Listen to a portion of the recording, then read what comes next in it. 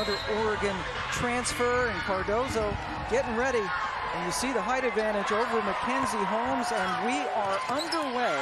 South Carolina, the #1 overall seed, doesn't take long to get the shot and to break out on top.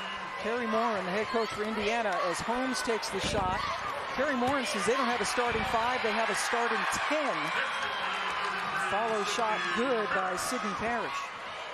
Well, what a sign already for South Carolina. Bree Hall has struggled at times from the three-point line. Knocks down one to start this ball game, and here's another! Tahina Pow. Just what we discussed in the open, the difference. Bringing the ball up, second team all-conference this year for South Carolina. Holmes with the unenviable task of trying to stop Cardozo. South Carolina on the season, averaging their most threes under Dawn Staley. South Carolina with 10 points in the first couple of minutes. Holmes driving it. Outside shot. Indiana's going to have to hit these. Sydney Parrish with a terrific box out. And then Scalia hits it. You know, Dawn Staley, sometimes they're a little too loose for her, right? They have to kind of rein them back in a little bit. Parrish. A gut punch, but they were able to recover from that. Good look on the three, and South Carolina with the answer. Bree Hall's a difference maker. I mean, she really is. Not just what she can do on the defensive end of the floor, but no matter how she's shooting the ball throughout the course of the game, she always seems to hit the big one. That's a tough shot for kids.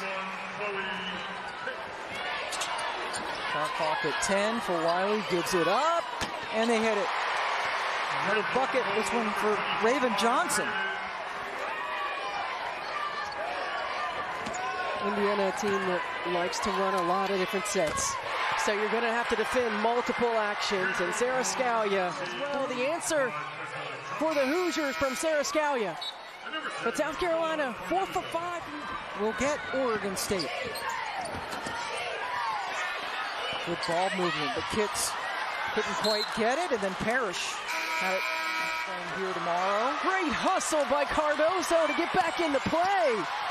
And then it results in a Tessa Johnson bucket. How do you like that? It was announced she will come back next year to use her last year of eligibility. And super freshman Malaysia for Wiley to keep the possession alive by Meister.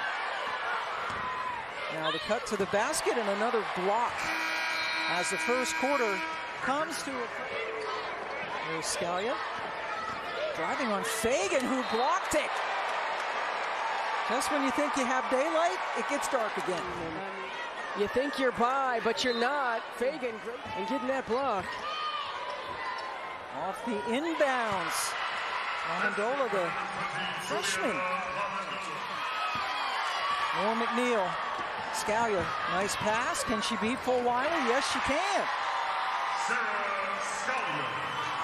Mackenzie Holmes back in with the 2 personal fouls, as is Cardozo.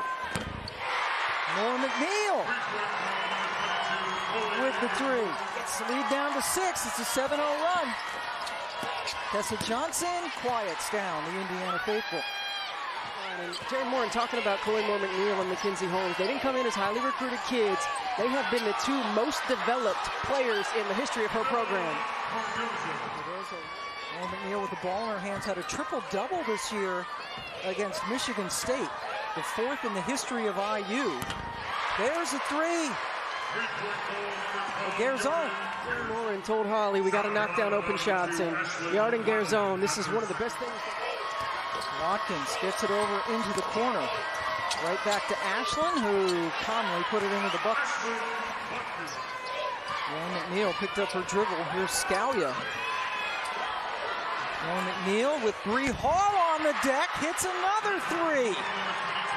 Well, the Indiana Hoosiers had an answer. Chloe Moore McNeil wanted that one. Knocking down a 3, but on the... Hall driving on Holmes. Went for the block and got it. Remember, she's playing with 2 fouls, so a little risky. And now she's got Cardozo. When you see the change in the on-ball screen coverage, but there is no defense for that.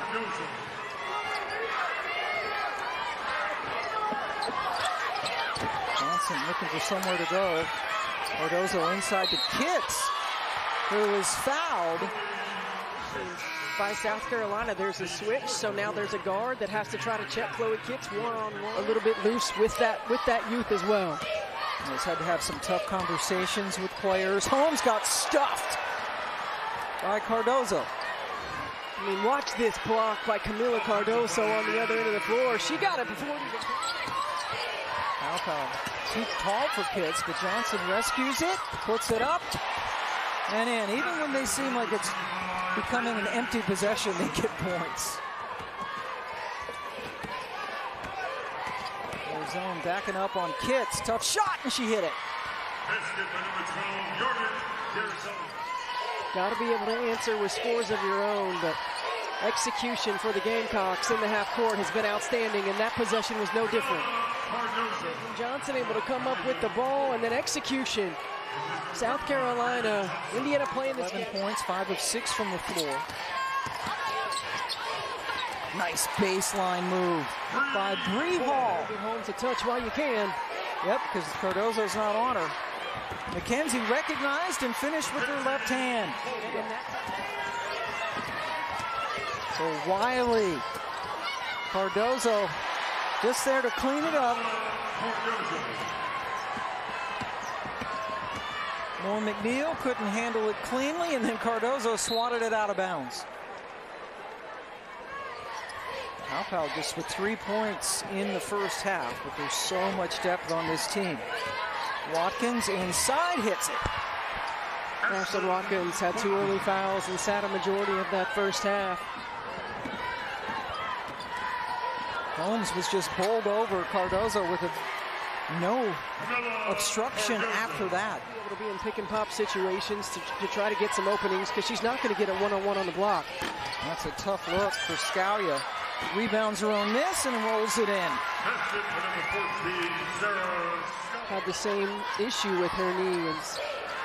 It's a problem that she's been dealing with throughout her career. And there's another 3 by Raven Johnson. To the Elite 8. Happy retirement, by the way, Katie Meyer. Yes. We're going to miss you. That is in, and a chance for a 4-point play for Garzone. Ashlyn Watkins commits the foul. Moment rattles her. And here she just catches behind the handoff. Ashlyn Watkins goes out to try to contest and gets in the lane. Her family that are in that conflict zone. Her teammates are keeping her focused and grounded. They're there for her when she needs them, but this is a very trying time for her as she worries about her loved ones in Israel. Military in Israel, as soon as you graduate high school, you're required to serve military time, so she is constantly in tune with what's going on with her family and friends back home. That's just the second field goal for Holmes. Underneath, that's a terrific look. Bree Hall with another unselfish play. Garzone gets around Cardozo, and then Parrish knocks one home from the top of the circle. Missed opportunity to get her one-on-one with Watkins. And Holmes looks a little gassed right now. Parrish. Air ball for Hall, rebounded by Parrish. Parrish has scored the last 8 points now for the Hoosiers. It's the best way to get better, right? Go out on your own and practice and be creative. Good hesitation by Garzone. It hit a couple during this run. Well, Indiana doing a much better job on the defensive end of the floor, being disruptive. But there's Pow, right? It seems like every time her team needs a bucket or to stop momentum. Parrish goes by Pow, but then ran into Kitts.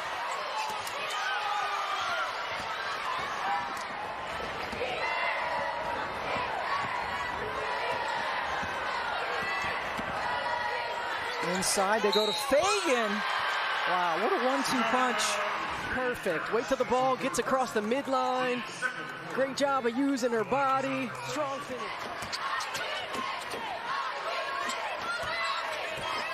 Clock into single digits now for Moore McNeil. Backs up over Cardozo and hits the 3. Mackenzie Holmes So it's Cardozo, then Fagan, and Cardozo called for the foul going over the back of Bargasa. Goes to her left, puts it high off the glass to avoid Cardozo. The screen, Garzone goes around everybody. Cardozo blocks it, and then a foul on the rebound attempt on South Carolina. Bree Hall, short. Here's more McNeil. Yeah, you got to try to get out in transition if you're Indiana. Scalia to Holmes. Throws it up with her left hand. A little rainbow hook. Well, Mackenzie Holmes in transition didn't have the drop step because Camila Cardozo recovered. Now she comes up to set a screen. Parrish for three. And a 20-4 run. South Carolina still not able to get Cardozo. They finally get it to her down low. Every time. Yep. They did go away from that. Well, there's nobody that can guard her. You got to keep giving her touches. She doesn't have to shoot it every time. As Garzone gets the nice bounce. But that forces the defense to collapse. Watch a pin in. Nice swim move there by the freshman Tessa Johnson. And it's taken away on the baseline by Scalia. 5-on-4 right now momentarily for Indiana. Parrish for three.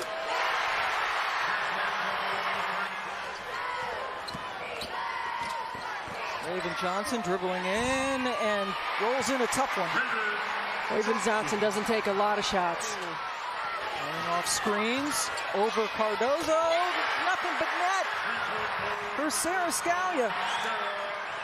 Dawn Staley letting her team play on. Now they go into Cardozo. Every time. She needs to get a touch every single time down the floor. Scalia. More McNeil. Cardozo knocked away momentarily, but that gave Holmes a clear path. Raven Johnson looking for someone. Yeah, Watkins just broke free. Cardozo back out. Johnson for three. Huge.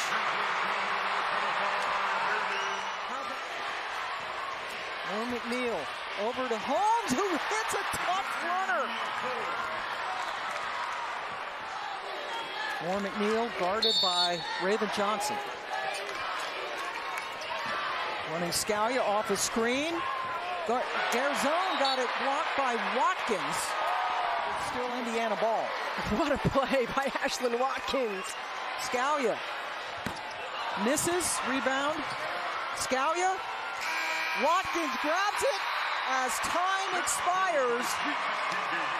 And the South Carolina Gamecocks escape with a 79-75 win.